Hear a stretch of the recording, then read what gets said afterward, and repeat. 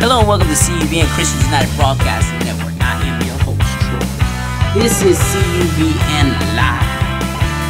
Thank you for coming. This is Troy's News and Reviews. What we got in the news today? Ending the nightmare, protecting kids from sexual abuse. I have so much confidence that I will get passed in every state because the Lord is right there with me. Erin Merryn. Cook County, Illinois. Author, the activist, Erin Merryn, is on a mission to protect children from being sexually abused. With millions of victims in the United States alone, the Illinois woman is taking her fight to all 50 states and beyond. People magazine named her one of the 15 women changing the world. With a bubbly baby girl, supportive husband, and an infectious personality. You'll never guess Erin Merryn has endured tragic, unimaginable acts. The vibrant 30-year-old is a survivor of sexual abuse. Merryn said it started when she was just 6 years old. At her first sleepover, she said the uncle of her best friend sexually abused her during the night. I could see his face because I was sleeping above the bedroom window and the street lights shined in. So I could see this man's face looking at me, telling me to be quiet, she told CBN News. So of course, I've got this authority figure standing over me. I didn't get quiet. And for the first time, he sexually abused me. The first time, Merryn never told anyone. And she says until she turned 8.5, when her family moved from the area, the man repeatedly sexually abused her. He evenly, brutally raped her, just weeks shy of her 7th birthday. I can remember that moment as if it happened yesterday. She said, I couldn't tell you what I ate for breakfast last week, but I can remember that moment more than 22 years later, being that little kid, and the look in this man's eyes, the color and the design on his shirt, the closet doors open with the dresses, hanging the toys on the floor. When a kid is traumatized like this, it doesn't go away. She said he continued to threaten her to keep her quiet, and she complied. He told me that if I told anybody, my parents would believe me. My parents wouldn't believe me.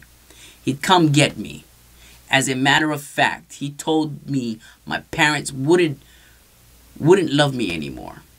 He brainwashed me, Merryn explained. No one had been educating me. No one had been educating me, saying, you don't keep these kinds of secrets. You'll be believed. This isn't your fault.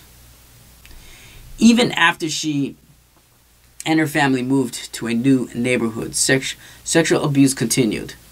Merryn said this time the perpetrator was an older cousin, someone she had viewed as a brother figure.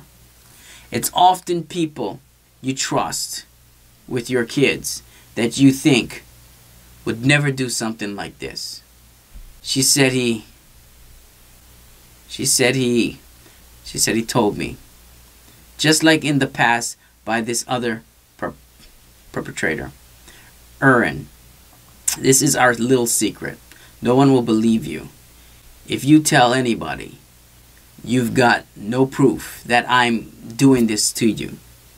You will destroy your family. And so he proceeded from age 11, 12, 13 to continue to sexually abuse me. Thanksgiving, Christmas, Merryn wrote about her despair in her childhood diary. She read one entry, January 7, 1998. I was 12 years old on I was 12 years old on 2:40 a.m. Dear God, please help me. I can't take this much more. I can't barely sleep anymore. The nightmares have me up tossing and turning in my sleep. Merryn finally broke her silence when her younger sister told her that she too was being sexually abused by the same cousin. The two told their parents, who believed them 100%. The next step was telling her story to a forensic investigator at the Children's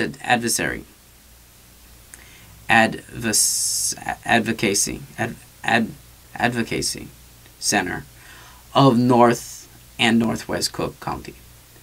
More than 900 of these nonprofit centers exist around the country. It's extremely important that the centers like this exist, that kids have the safe place to come to talk, that families get the support they need to heal from these traumas that they've experienced. Mark Parr, executive director of the center, told CBN News. The room where Merryn found her voice has a two-way mirror. As she shared her story with a trained therapist behind that mirror, investigators listened, collecting information to build a case against the perpetrator. I walked out of this center, like I said, feeling this burden just lifted from my shoulders and knowing I had the support that for the longest time that I felt so alone that nobody understood, Merryn said. Merryn said her cousin confessed to the crime, was sentenced to 7 years probation, and put in a sex offender treatment program instead of receiving jail time. However, her early childhood abuser was never prosecuted. What Merryn and her sister went through is by no means isolated. There's no sign across the forehead that says I was abused, and yet 1 in 4 girls and 1 in 6 boys will be sexually abused by the 18th birthday, she said.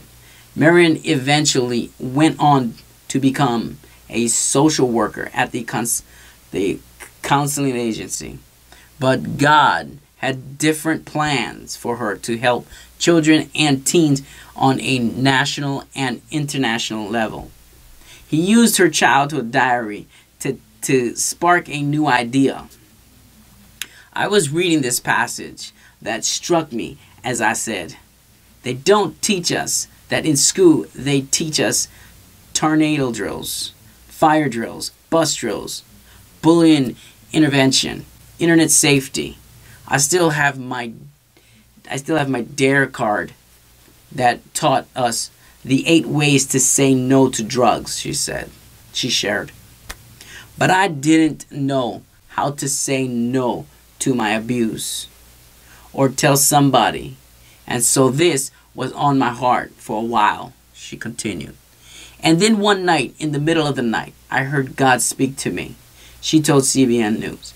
I was clearly hearing him speak to me, saying, Erin, you need to quit your job. This is not where you belong. You need to go after this law that has been on your heart for many months now. And that is when Erin's law was born. The law requires age-appropriate personnel, body, safety, and sexual abuse prevention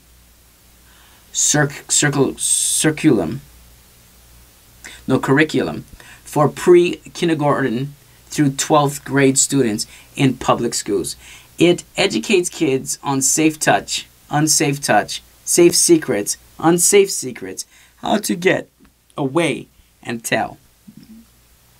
Merryn is on the mission to find either a state senator or representative in each state to sponsor the bill, draft it, and introduce it to lawmakers for an eventual vote. Erin's law is spreading like wildfire, even drawing the attention of celebrities like Oprah and Katie Couric. The magazines like People and Glamour, in a little more than 4 years, it's passed in 21 states and pending in 22, with 7 to go. I feel so blessed with where my life is today. Yes, what happened was tragic, but I've reached this triumph of putting a face and a voice on this, and I couldn't have done it without the Lord guiding me, Merryn said. And that's why I have so much confidence. I have so much confidence that I will get this passed in every state because the Lord is right there with me, she said. Its legacy she'll leave for her baby girl and millions of other children who become of a law will be protected from the grip of sexual abuse. Amen to this woman. I like how she put her foot down and she didn't take it. And she started to come into this point where she decided to try to make a law in the situation where she felt like if someone told her, it would be at a point where she could have corrected it instead of being scared. Because you as a child don't know any better. You're going to listen to the adult no matter what the adults say. So you have to try to find a way that you can communicate with your kids. You as a parent should explain these things to your kids. Now, I know they want to make a legal thing of it, but I don't think there should be any legal thing. I think as a parent, this story should reach parents all around the world. And parents should be the law. Parents should actually teach their kids to try to fight this and stay away from things like this. Because, you know, in situations like this, your kids need to know.